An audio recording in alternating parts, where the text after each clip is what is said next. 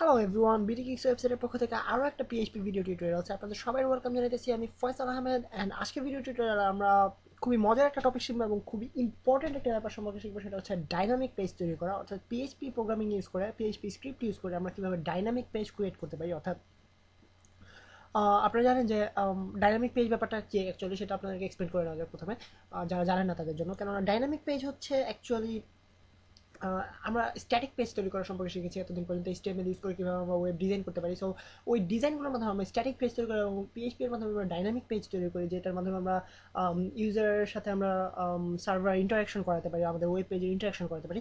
But actually dynamic page বলতে যে জিনিসটা বোঝে সেটা হচ্ছে আমাদের পেজের কন্টেন্টগুলোকে ডাইনামিক রাখা, অর্থাৎ আমাদের পেজের কন্টেন্টগুলোকে স্টিল না রেখে, অর্থাৎ আমাদের শুধুমাত্র ওয়েব পেজের মধ্যে ইনফোগুলো না রেখে আমরা আলাদা আলাদা পেজে আমাদের আলাদা আলাদা ফাইলে ইনফোগুলো রেখে সেই ইনফোগুলোকে আমরা একসাথে গ্যাদার করে কম্বাইন করে কীভাবে আমাদের পেজগুলো ক্রিয়েট করতে পারি, ডাইনামিক করতে পারি, সেই সম্পর্কে সেটা সেইভাবে আমাদের পেজ তৈরি করাকে বলা হয় dynamic page actually. So dynamic page জিনিসটা আপনাদেরকে এক্ষুনি দেখানো হবে কীভাবে তৈরি করা হয়, সো তখন আপনাদের বুঝতে সবচেয়ে বেশি সুবিধা হবে। সো শুরু করা যাক আমাদের ডাইনামিক পেজ তৈরি করার video tutorial. And dynamic page তৈরি করার ক্ষেত্রে আমাদেরকে যেই কয়েকটা নতুন ফাংশন সম্পর্কে জানতে হবে এবং টিউটোরিয়ালটা তৈরি করার মাধ্যমে আমি আপনাদেরকে সব ফাংশনগুলো সম্পর্কে এক্সপ্লেন করবো আলাদাভাবে। ভিডিও টিউটোরিয়ালের মাধ্যমে ফাংশন সম্পর্কে শেখানোর প্রয়োজনীয়তা অনুভব করতেছি না। সো শুরু করা যাক আমাদের পেজ ডিজাইনিং প্রথমে। সো প্রথমে আমাদের ধরা যাক পিএইচপি একটা পেজ রয়েছে, অ্যান্ড এখানে আমরা ধরা যাক আমাদের একটা ব্লগ পেজ তৈরি করতে যাচ্ছি আমরা, যেখানে আমাদের প্রথম পাতা থাকে। আপনারা নিশ্চয়ই বাংলা ব্লগের সাথে পরিচিত, যেখানে আমাদের প্রথম পাতা থাকে এবং ফার্স্ট পেজ থাকে এবং আমাদের নিজেদের ব্লগ পেজ থাকে। অ্যাকচুয়ালি আমরা ফেসবুক টাইপের একটা পেজ তৈরি করতে পারি, যেখানে আমাদের ওয়াল থাকবে, প্রোফাইল থাকবে এবং প্রোফাইল থাকবে এবং হোম থাকবে এবং সেটিংস থাকবে এই টাইপের। সো তৈরি করা যাক আমাদের ফেসবুকের মতো একটা হচ্ছে একটা পেজ। প্রথমে আমরা একটু HTML কোডিং করে নিই। জাস্ট সিম্পলি আপনারা দেখতে পাচ্ছেন আমি কোনো ডক টাইপ ইউজ করতেছি না, জাস্ট সিম্পলি আমাদের HTML ডিজাইনটা তৈরি করবো এখানে আমি। সো কোনো ডক টাইপ দিতেছি না। অ্যান্ড হেড,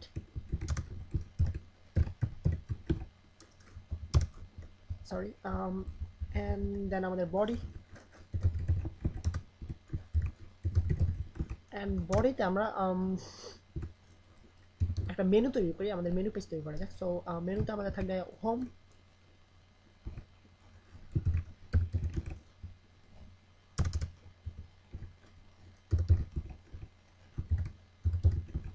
অ্যান্ড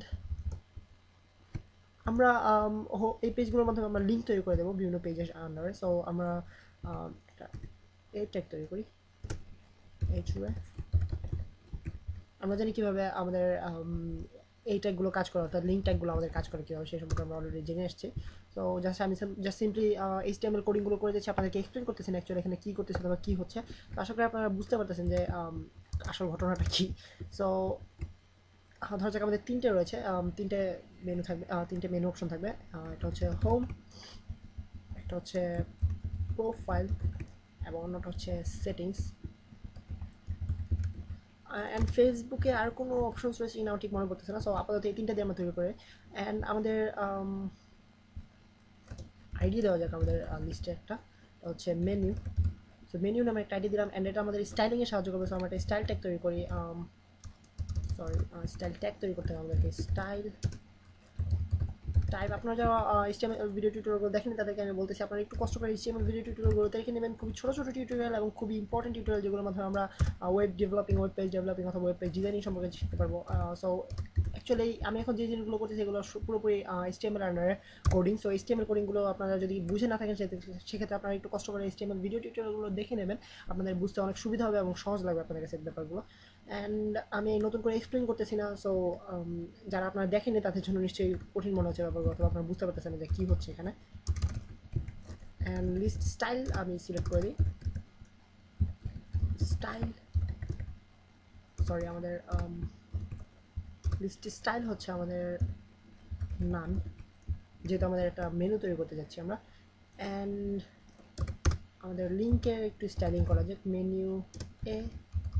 লিঙ্কের স্টাইলিংয়ের ক্ষেত্রে আমরা টেক্সট ডেকোরেশন রাখবো না, কারণ আমরা আন্ডারলাইন চাইতেছি না। টেক্সট ডেকোরেশন নাম। সো আশা করি আমাদের তৈরি হলো মেনু, অ্যান্ড আমরা এটাকে ফ্লোট লেফট রাইট দিয়ে দিতে পারি অথবা লেফট দিতে পারি। সো ফ্লোট লেফট, আর আমরা এটাকে display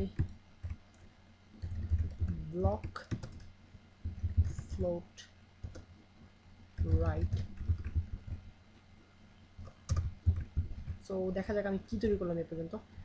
অ্যান্ড ডিসপ্লে আমাকে সম্ভবত ইনলাইন ইউজ করতে হবে, কেননা আমি চাইতেছি এটাকে দেখা যাক কাজ করে কি। Sorry, actually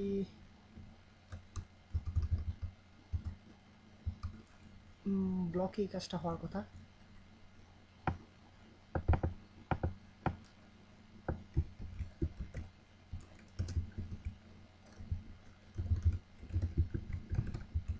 sorry,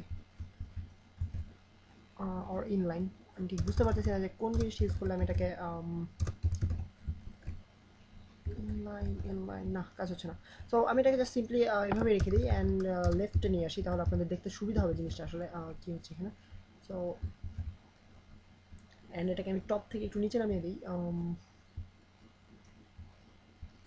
so position absolute পজিশনের মাধ্যমে আমি এটাকে একটু নিচে নামিয়ে দেবো, টপ থেকে 100 পিক্সেলস নিচে নামিয়ে দেওয়া যাক। যেটা একটা মেনু, এবং মেনুটাকে আমাদের দৃশ্য যেন সহজে দেখতে পারি, ইউজারের চোখে পড়ে, সেক্ষেত্রে আমি এটাকে একটু বাম পাশে নিয়ে আসলাম। এবং আপনারা দেখতে পাচ্ছেন এখানে আমরা 3টা অপশন তৈরি করেছি, যেগুলো আমরা আই মিন আমাদের এটা মেনু ধরা যেতে পারে, হোম, প্রোফাইল এবং সেটিংস নামে। অ্যান্ড আমরা এখানে লিঙ্ক তৈরি করে দিয়েছি পেজের, যেখানে আমরা হোমে ক্লিক করলে হোম পেজে যেতে পারবো, প্রোফাইলে ক্লিক করলে প্রোফাইল পেজে যেতে পারবো, এবং সেটিংসে ক্লিক করলে সেটিংস পেজে যেতে পারবো, এবং একটা লাইন হেড তৈরি করে দেওয়া। সো লাইন হাইটের মাধ্যমে আমরা একটু ডিফারেন্ট করতে পারবো লাইন হাইট। সো লাইন হাইটের মাধ্যমে আমরা একটু গ্যাপ তৈরি করে দেবো প্রতিটা লাইনের মাধ্যমে। সো 40 পিক্সেল দেওয়া যায়, 40 পিক্সেলস লাইন হাইট দিলে আপনারা দেখতে পাচ্ছেন আমাদের মেনু বার তৈরি হয়ে গেল। এখানে আমরা হোম, প্রোফাইল এবং সেটিংস রয়েছে। তো এখানে আমাদের থাকবে কন্টেন্টস, যেখানে আমরা হোমে ক্লিক করলে আমাদের হোম পেজের কন্টেন্টসগুলো দেখতে পারবো, প্রোফাইলে ক্লিক করলে আমরা প্রোফাইল পেজের কন্টেন্টগুলো দেখতে পারবো, সেটিংয়ে ক্লিক করলে আমরা সেটিং পেজের কন্টেন্টগুলো দেখতে পারবো।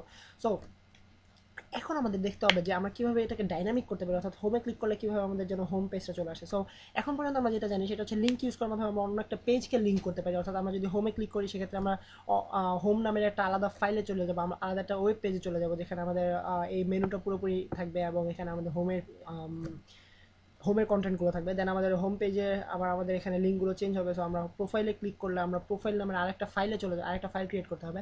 বাট এটা আসলে আমাদের স্ট্যাটিক পেজের কাজ। বাট আমরা যখন ডাইনামিক পেজ তৈরি করবো, ডাইনামিক পেজ ডিজাইনের ক্ষেত্রে আমাদেরকে আমরা জাস্ট এই জায়গাটার মধ্যে এইখানেই আমাদের হোমের কন্টেন্টগুলো এখানে চলে আসবে। প্রোফাইলে ক্লিক করলে ঠিক এই পেজটার মধ্যেই, বাট প্রোফাইলের কন্টেন্টগুলো এখানে চলে আসবে। অ্যান্ড সেটিংয়ে ক্লিক করলে ঠিক সেটিংয়ের মধ্যে আমাদের কন্টেন্টগুলো এখানে চলে আসবে। সো এটা হচ্ছে আমাদের ডাইনামিক পেজের কাজ। অ্যান্ড আজকে আমরা এই পর্যন্তই, 8 মিনিট হয়ে গেছে ভিডিও টিউটোরিয়ালটা। সো নেক্সট টিউটোরিয়ালে আমরা দেখা কীভাবে আমরা পিএইচপি প্রোগ্রামিংটা করবো, এবং আমরা জাস্ট আজকে আমাদের হোম পেজের ডিজাইনটা করলাম।